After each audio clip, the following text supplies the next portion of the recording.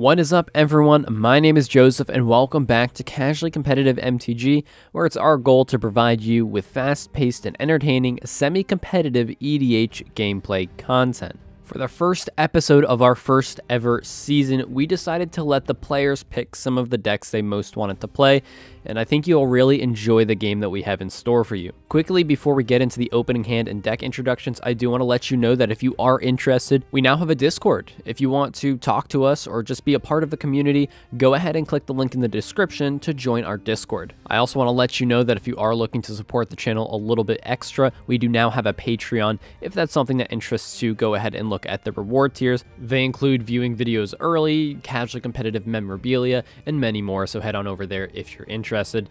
But now with the promotional stuff out of the way, let's get into the opening hands and the deck introductions. Going first today, we have Adam playing his Yisan the Wanderer Bard mono green deck. The goal of this deck is to ramp out quickly, play Yisan, and then activate Yisan to tutor out creatures that are needed for a combo in order to generate infinite mana, and then win through something like a Finale of Devastation, just overrunning the board. His opening hand of 7 today contained a Forest, a Land of War Elves, a Birds of Paradise, a Benefactor's Drought, a Shaman of the Forgotten Ways, a Cloudstone Curio, and an Asceticism. Going second today, we have Joseph playing the partner commanders Thrasios and Bruse Tarl in a deck that's known as Blue Pod. This deck is a stax-based deck that looks to slow down and control their opponents while it waits to assemble a combo with Kiki Jiki or Splinter Twin, and using something like a Birthing Pod or just one of the many tutors to assemble this combo.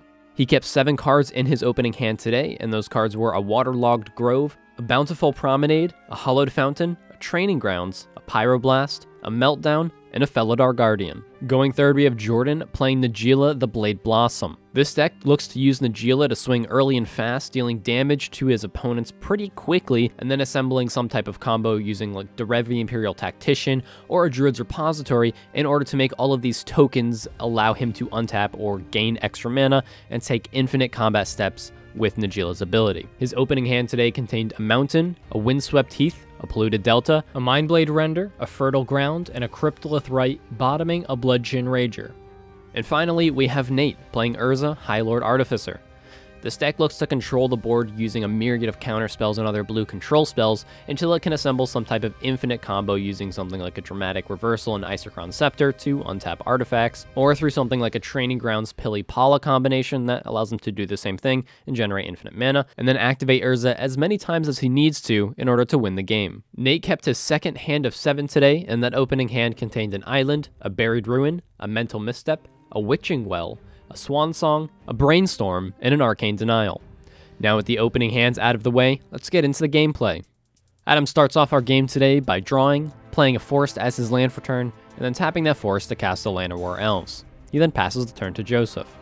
Joseph draws, and shocks in a Hollowed Fountain, taking 2 damage. He then taps Hollowed Fountain for a blue to cast a Training Grounds. Knowing how strong this card is in combination with Thrasios, Nate decides to pay 2 life to cast a Mental Misstep in response, countering Training Grounds. Training Grounds is countered, and Joseph passes the turn to Jordan. Jordan draws, and plays a Polluted Delta as his land for turn. He then gives the turn to Nate.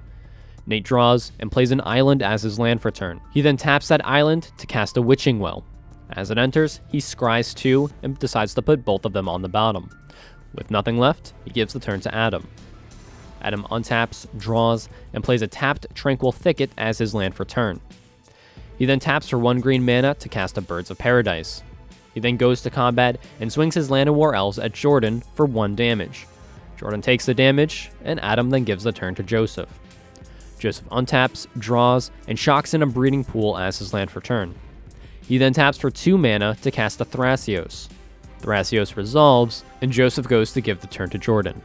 On Joseph's end step, Jordan cracks his Polluted Delta, taking 1 life, searching up an Overgrown Tomb, and has it enter tapped. He then goes to his turn, untaps, draws, and plays a Command Tower as his land for turn.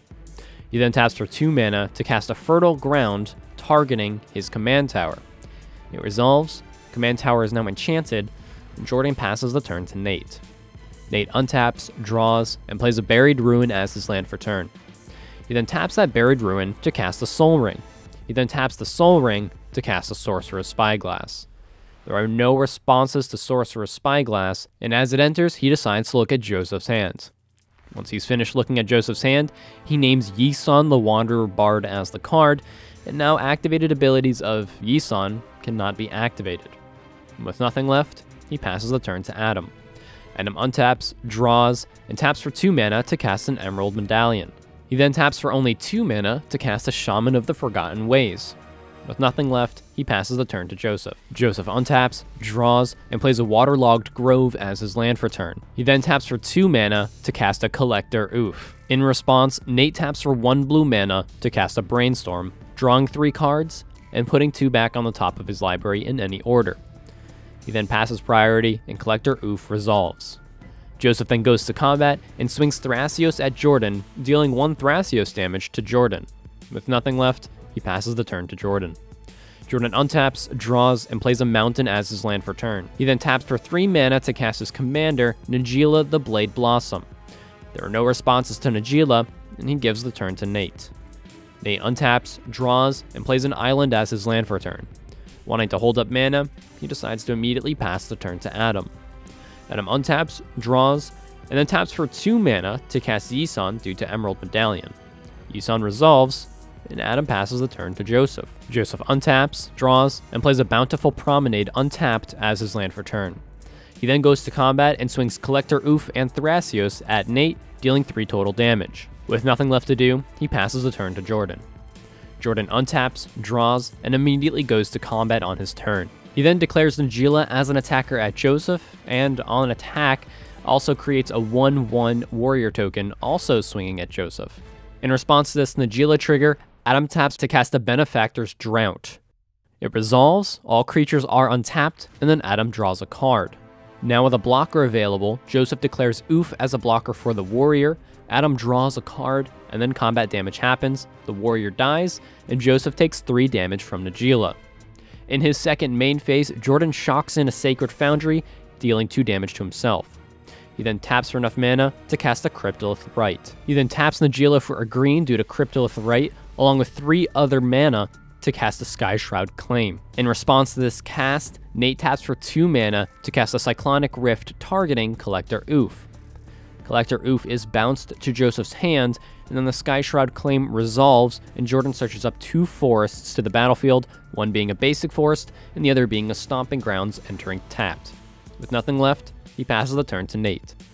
Nate untaps, draws, and then taps his Soul Ring to cast a Mana Vault, floating 1 mana. In response to Mana Vault, Joseph pays 4 mana into Thrasios' ability, taking 1 damage from Waterlogged Grove, scrying 1 card to the bottom, and then revealing a Stomping Ground and having it enter the battlefield tapped. Nate then taps an island for a blue and his Mana Vault for 3 colorless, and sacrifices Witching Well to activate it, drawing 2 cards. He then plays an island as his land for turn, and then uses his floating colorless mana from Soul Ring, along with 3 additional mana, to cast Urza, High Lord Artificer. It resolves, and he gets a construct onto the battlefield that gets +1/+1 for each artifact he controls.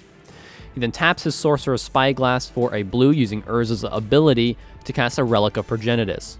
Relic resolves, and he then passes the turn to Adam. Adam untaps, draws, and plays a forest as his land for turn. He then taps for 4 mana to cast Asceticism. Not liking what's going on, Nate taps for 2 mana to cast an Arcane Denial targeting Asceticism. In response, however, Adam taps for 1 green mana to cast a Veil of Summer. Veil of Summer resolves, making his spell uncounterable by blue spells. He draws a card, and then Arcane Denial fizzles, and Asceticism resolves. With nothing left, he gives the turn to Joseph. Joseph untaps, draws, and taps for 2 mana to recast Collector Oof. With nothing left, he passes the turn to Jordan. Jordan untaps and draws, and plays a Windswept Heath as his land for turn. He then taps for 2 mana to cast a Mindblade Renderer. He then moves to combat. He declares Najeela as an attacker at Nate, and on attack trigger, Najeela creates a 1/1 warrior token that he also swings at Nate. Nate blocks the 1/1 with Urza and then takes 3 damage from Najeela. Jordan then loses 1 life and draws a card due to the Mindblade Render trigger, and with nothing else to do, he gives the turn to Nate. Nate untaps and draws, and in his draw step takes 1 damage from Mana Vault remaining tapped. He then taps for 5 mana to activate Urza. He shuffles his library and then exiles the top card of his library, which is an island. He then plays that island for a turn, and passes the turn to Adam. Adam untaps, draws, and plays a forest as his land for turn. He then taps to cast Regrowth, targeting Benefactor's Drought in his graveyard. Not wanting Adam to get any more value off of that card, Joseph taps for 1 blue mana to cast a Swan Song, targeting Regrowth. Swan Song resolves, and Adam gets a 2/2 bird for his trouble. With nothing left, Adam passes the turn to Joseph. Joseph untaps, draws, and plays a Windswept Heath as his land for turn. Wanting to keep mana and blockers up, he passes the turn to Jordan. On Joseph's end step, Jordan cracks his Windswept Heath, taking 1 damage, to tutor up a Hollowed Fountain to the battlefield, tapped. He then goes to his turn, untaps, draws, and in his first main phase, casts Abrupt Decay, targeting Nate's Construct. Nate's Construct is destroyed, and Jordan then goes to combat, swinging all of his creatures at Nate. On attack trigger, Najeela creates 2 1/1 warrior tokens, also swinging at Nate. Nate declares Urza as a blocker for one of the 1/1 tokens, and in response to declare blockers, Jordan taps for 5 mana, 1 of each color, and activates Najeela, untapping all of his attacking creatures, and giving them trample, lifelink, and haste until the end of turn, and then taking another combat step after this one. This activation resolves, combat damage happens, the 1/1 warrior token dies, Nate takes 5 total damage, and Jordan gains 6 life due to the lifelink. Jordan then draws a card and loses a life due to Mindblade Render's ability, and Jordan then goes to his second combat phase. In his second combat phase, Jordan attacks Nate with Mindblade Render and his remaining tokens. On attack trigger, Najeela creates 2 other 1/1 warrior tokens, also attacking Nate. Nate blocks one of the tokens with Urza, combat damage happens, Nate takes 3 damage from Mindblade Render and one of the tokens, kills one of the tokens, and Jordan gains 2 life from the Mindblade Render and one of the tokens still having lifelink. Jordan then draws a card and loses a life from Mindblade Render, and then in his second main phase, shocks in a Temple Garden as his land for turn. With nothing left, he passes the turn to Nate. Nate untaps, draws, and in his draw step takes 1 damage from Mana Vault remaining tapped. He then taps for enough mana to cast an Unwinding Clock. He then taps his mana to cast a Meadow Worker. With nothing left, he passes the turn to Adam. Adam untaps his permanents, and Nate untaps all of his artifacts due to Unwinding Clock. Adam then draws for turn and plays a forest as his land for turn. He taps for 1 green mana to cast a Quirion Ranger. In response to this, Joseph cracks his Windswept Heath, searching up a Temple Garden to the battlefield, tapped, and then pays 4 mana to activate Thrasios. In response to the activation, Nate taps for 5 mana to activate Urza. He shuffles his library and then exiles the top card, which is a power artifact. Joseph then resolves his Thrasios activation, scrying 1 to the bottom, and revealing a Deceiver Exarch to his hand. With nothing else, the Quirion Ranger resolves, and Adam passes the turn to Joseph. Joseph untaps his permanents, and Nate untaps his artifacts. Joseph then draws for turn, and plays a Flooded Strand as his land for turn. He then goes to pass the turn to Jordan. However, in his end step, Nate taps for 5 mana to activate Urza. In response to this activation, Jordan taps for 3 mana to cast a Krosan Grip, targeting Unwinding Clock. Krosan Grip resolves with Split Second, and then the Urza activation resolves. Nate shuffles his library and exiles an island off the top of his library. With nothing else, the turn is passed to Jordan. Jordan untaps, draws, and immediately goes to combat. In response to going to combat, Joseph taps for 3 mana to flash out Deceiver Exarch, tapping down Mindblade Render as it enters the battlefield. Not having enough swingers with Mindblade Render tapped down to combo off, Jordan decides to go right into his second main phase. In his second main phase, he taps for 4 mana to cast a Pattern of Rebirth, enchanting Najeela and giving her a little protection. He then taps for 1 red mana to cast a Vandal Blast, targeting Metalworker. In response to this Vandal Blast cast, Nate taps for 1 blue mana to cast a Swan Song, targeting Vandal Blast. Swan Song resolves, Jordan gets a 2/2 flying bird, and Vandal Blast is countered. With nothing left, Jordan passes the turn to Nate. Nate untaps, draws, and in his draw step takes 1 damage from Mana Vault remaining tapped. He then pays 5 mana into Urza's ability to activate it, really looking for an answer for the win that Jordan is threatening on his turn. Nate shuffles his library and exiles the top card of his library, which is a Tribute Mage. He then casts it for free, and as it enters the battlefield, he tutors up a Spellskite to his hand. He then taps for 2 mana to cast said Spellskite, giving him enough blockers to hopefully stop Jordan. With nothing left, he passes the turn to Adam. Adam untaps, draws, and decides to pass the turn on to Joseph. On Adam's end step, Joseph cracks his Flooded Strand, paying 1 life to fetch in a Steam Vents untapped. Joseph then taps for 4 mana to activate Thrasios. He scries 1, keeps it on top, and reveals an Enlightened Tutor, putting it to his hand. He then goes to his turn, untaps, and in response to going to his draw step, taps for 1 white mana to cast an Enlightened Tutor. Enlightened Tutor resolves, and he tutors up a Splinter Twin to the top of his library. He then goes to his draw step and draws the Splinter Twin. He then taps for 4 mana to cast a Splinter Twin, enchanting Deceiver Exarch. In response to the cast, Nate taps for 3 mana to cast a Disallow, targeting the Splinter Twin. However, in response, Joseph has the answer he needs, taps for 1 blue to cast a Mystical Dispute, targeting Disallow.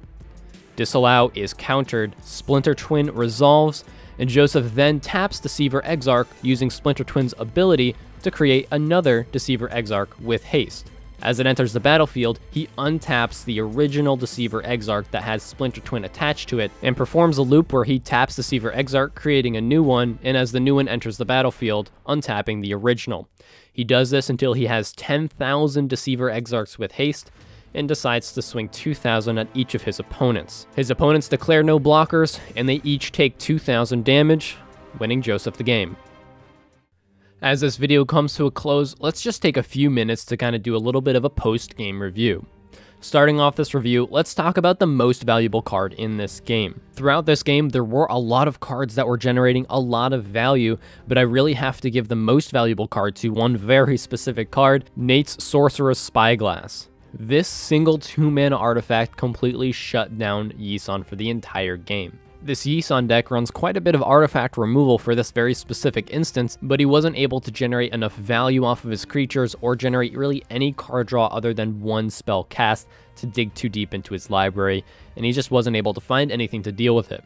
It's very, very possible that Yisan would have just walked away with the win here if that Spyglass wasn't on the table. Not to mention that once Urza was on the battlefield, the Spyglass now tapped for mana.